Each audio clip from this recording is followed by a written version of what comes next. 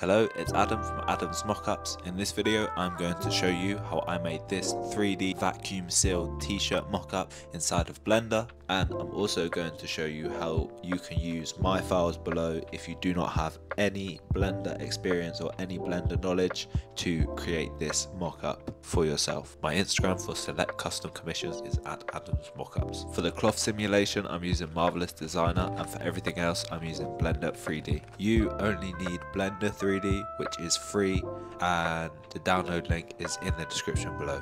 So once you have downloaded all of the files from the link in the description, it's going to look like this. If you're not following this step by step and you just want to customize the t-shirt, and you only need the top two Blender files and customize graphics and logos. But to show you how I made the t-shirt in Marvellous Designer, I just dragged my t-shirt file into Marvellous Designer. I'm just going to press this button up here and press show avatar, and it's going to show the mannequin that the t-shirt is currently sitting on. I'm going to select that and press delete.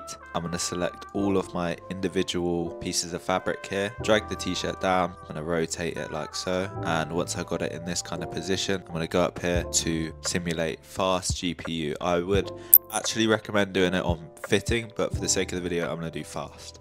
And it's just going to simulate like this, so it should work just like a real t-shirt. I'm just going to drag this around a little bit and kind of make some creases and some imperfections in the fabric for when it is inside the shrink wrap, so it looks realistic. Check the bottom of it like this, and I think that looks good. So all you need to do is just make sure that up here in the UV editor, so you can drop it down like this and press UV editor, you want to make sure that your UV is all nicely made. You will see later in this video how I use this UV to customize the t-shirt. So you want to make sure that is all neatly organized up there. Then select your t-shirt, top left, file, export, OBJ. You want to do multiple objects and set the scale to millimeters at 1% and press OK. And that is going to export your t-shirt model. Create the vacuum seal or packaging look. What I did was just import my t-shirt into Blender, find where it was saved, scale it down. I press S and 0.1. I'm going to rotate it on the X axis to make sure that it is upright. Then I just added a cube, and I scaled my cube by pressing S and scaling it along the X and Y axis, just shaping it to make sure that it is tightly surrounding my t-shirt model. To create your shrink wrap, you want to go into edit mode by pressing tab on your keyboard and then select the loop cut tool. You want to make sure that you have about 40 loop cuts. That's personally what I have. And you just want to hover around the front face, find your line across the Y axis and left click, and find your line across the X axis and left click. You now want to press this button in the top left to select the faces. Hold Alt and select one of the faces on the side of your rectangle like this. Press delete and delete only faces, and this will delete the edge of your rectangle. In the top left again,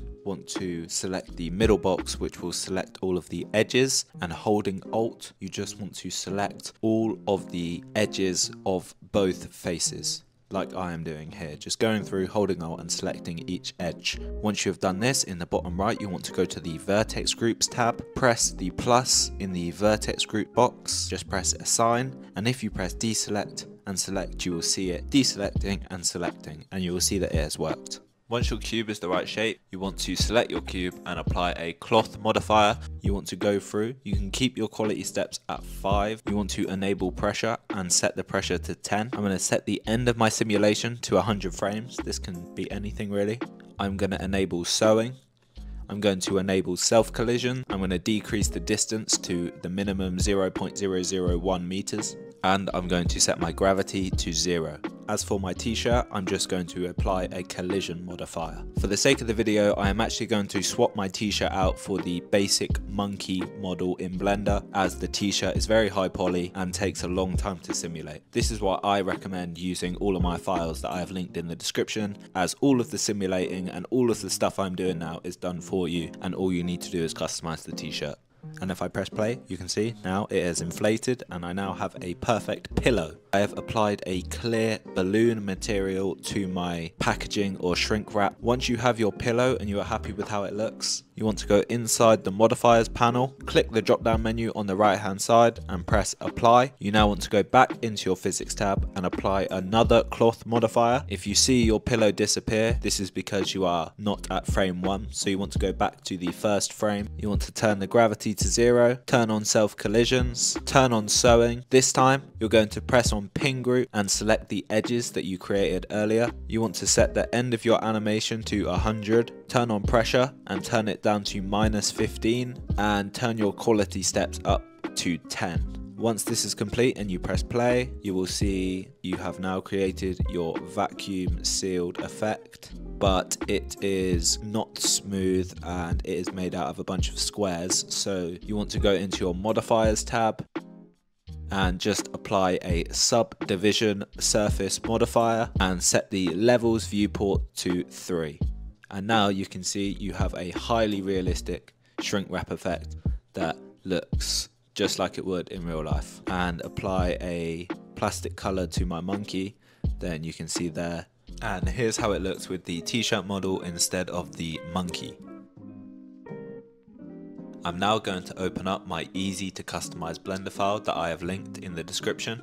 I'm going to double click on this and it's going to open up in Blender 3D. As you can see, you can pretty much do anything you want inside of here, and I'm going to show a complete beginner how they can use this file and customize it for their clothing brand. Firstly, if you want to add any sort of design to your t-shirt, then you want to open up my template that I have included in the link below in either Photopea, which is free and online, or Photoshop, and you just want to use my template and place your graphics where you want them on the t-shirt and export this file as a PNG. You just want to make sure that when you export, you have hidden all of the other layers except for your graphics. We're now going to hop back into Blender. So once you have Blender open, in the top right, you're going to see these 5 different tabs. Top one, we have the vacuum pack tee, where you will find the packaging and the t-shirt, both of which are fully customizable, which I will show you in a second. These are just a bunch of example t-shirts that you can have a look at for inspiration. Then we have customizable backgrounds, where we have a bunch of preset color backgrounds, which you can also change to any color you want. Next, we have camera angles, where we have 6 to 7 camera angles that you can choose from. You can easily switch between them by just pressing the little green camera icon. And lastly, we have the lighting tab, which has all of the lights that we are using in this scene, which you can toggle on and off. So if we hop into our customizable t-shirt, and I will show you how you can customize it. Once you have clicked on your t-shirt, you want to click on the materials tab in the bottom right, and you will see the 2 materials. The top one is the color of your t-shirt, and the second one is the color of your stitching. So here I have selected the second one, which is the stitching, and you can see me just changing the color here.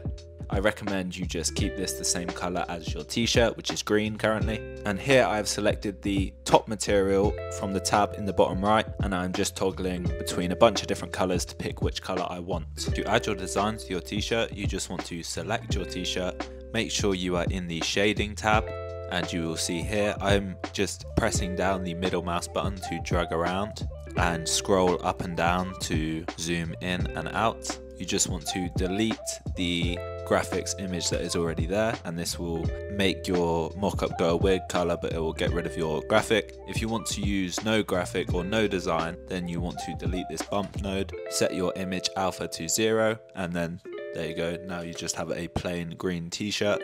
But if you do want to add graphics, then you want to undo that, get your bump node back, drag in your graphics that you made earlier, plug your color into normal and your alpha into graphic image alpha, and now my graphics are on the back, and you can just adjust the size and keep plugging it in and tweaking it until it is perfect. If I zoom in here, you can see I can change a bunch of details for my graphics, so I can make them shiny or more matte. So if I make this 100, then it's going to be matte, and if I make it 0, then it's going to be shiny. If I turn the normal strength up, as you can see, it goes black if I set it to 10, but say I set it to 1, then the graphic has the same material as the t-shirt. So if you want it to look like that, then you can leave it like that. But personally, I like to set it to 0, so it looks like more of a graphic on top of the t-shirt, or maybe a little bit of both at 0.3. As for changing your backgrounds, you just want to go into the customizable background tab, and you want to select the little eye and camera icon to show which background that you want to show behind your mockup. And there we go, so we have the blue one activated right now. Now I can hide that and show the green one, and if I want to change the color of one of them, then I just click on it and go inside of here like before and change it to any color that I want. I'm going to set this back to green. Then we have the camera angles, which I showed you earlier, but you can just press the little green camera icon and it will swap between all of the different camera angles. See, this one's like a bird's eye view kind of diagonal camera angle, or this one is just facing directly from the front. Finally, you have your lighting, which are all of the lights that we are using in the scene. I have some of them hidden, but you can make them show and it's going to be more light, but I'm going to hide them again. And you can just click on each light, and inside the little light bulb here you can increase the power of each light, and I can change the color of each of the lights. Finally, to render your design, you want to go into the layout tab. You want to click on the packaging or the shrink wrap.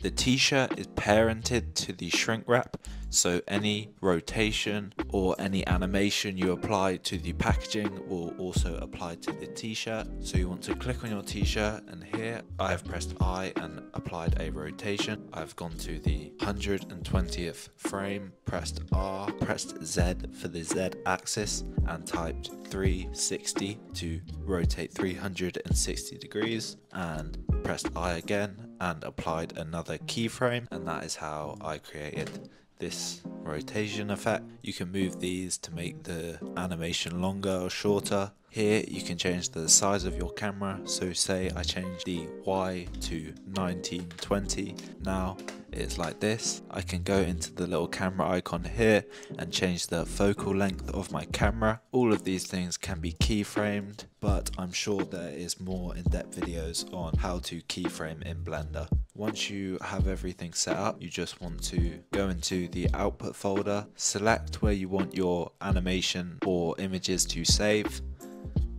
If you want to save as a PNG, select PNG. If you want as a video, select FFmpeg video. You want to go up here to render and either render image or render animation. If you have any questions, leave them in the comments below and I'll be replying to every single one of them. The link to my shop where I sell all of my 2D and 3D digital assets is linked below, and I hope to be showing you something else soon. Thanks for watching.